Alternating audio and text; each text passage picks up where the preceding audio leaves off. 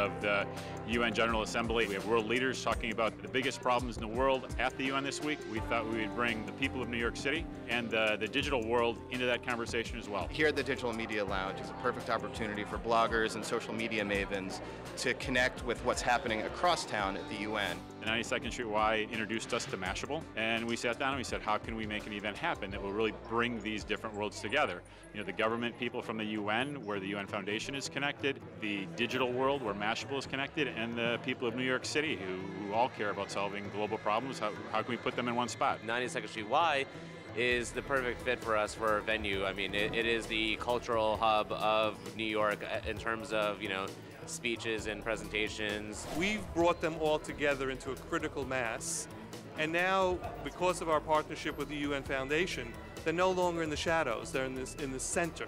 They're in mainstream. Giving them opportunity to create news, to create content, who are normally not allowed in the UN. The UN is locked down. Social media gives really everyone the opportunity to get involved somehow.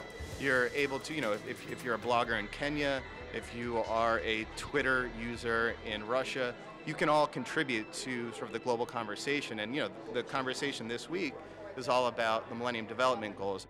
There's a global water crisis in the world, and almost 1 billion people don't have access to clean water.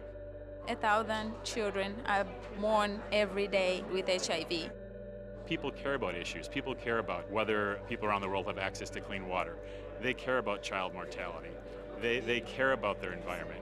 And with the power of the social networks and blogging, we can reach out to those people. My business is a social entrepreneurship project based in the Bronx, and my mission is to inform, empower, and build community.